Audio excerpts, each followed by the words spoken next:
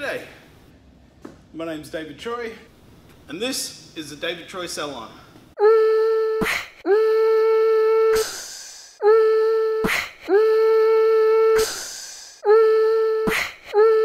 Get in focus. Okay, so listen, in this video, what I'm going to do, whoops,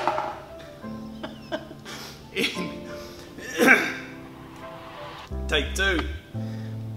In this video, what I'm going to do is I'm going to do this haircut. I absolutely love the way this falls.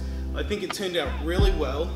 Unfortunately, the photos at the end don't really give it justice. I really loved doing this haircut. And what's really cool, obviously you're not going to do this to your clients, but when you turn it upside down after completing the whole thing, you can see the exact line that you followed. If this is the first time you've come across my channel, hit that subscribe button, hit that bell notification so you know when I upload next. And don't forget to share them with your friends. And also, leave a comment down below. I'd love to hear what you guys have to say about it.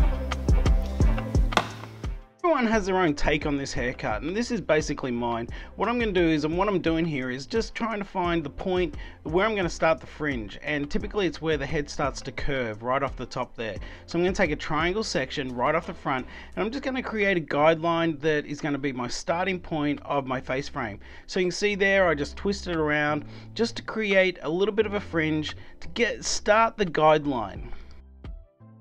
So now that I've got that starting point, what I'm going to do is I'm going to take vertical sections and I'm going to drag everything forward. So this is important. Again, I talk about this in a lot of my haircuts. When I cut hair, I'm actually cutting it when I close the scissor and drag it back. So you can see here I'm dragging the hair across the face into the middle of the head just to create that nice little fringe area or the face frame.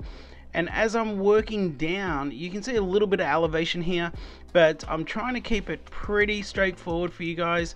And this is, again, just my take on the haircut to give a nice short face frame. So as I'm working back, I'm actually connecting each section. So I'm going to go on, do the other side, just exactly the same. Pretty straightforward, dragging everything forward into that section. As I move on behind the ear here, you can see I'm still dragging the whole section forward. As I'm working into the back area, again bringing everything forward into that very first guideline. So after going through and connecting everything, look, I'm not going to bore you with the blow dry, just go through and flat iron it all. But basically, after I get done and after I get flat ironed, this is the end result. Now the photo doesn't really give it justice. I really love the way this haircut turned out, and I guarantee you it's such a great, quick, easy haircut, and people are going to love it. It's a really good way to keep the length in people's hair, but also give them the movement so they feel like they've got some shape to it. But you keep the weight, you keep the length and the weight.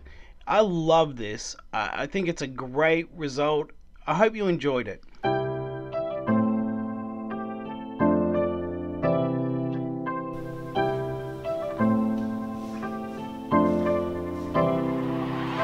So just recently I've been uploading, not as often as I would like, but I've really been enjoying all of it, and I enjoy YouTube, and I love doing these videos. It's just so hard to find the time. Oh, my hair looks terrible today. Look at that.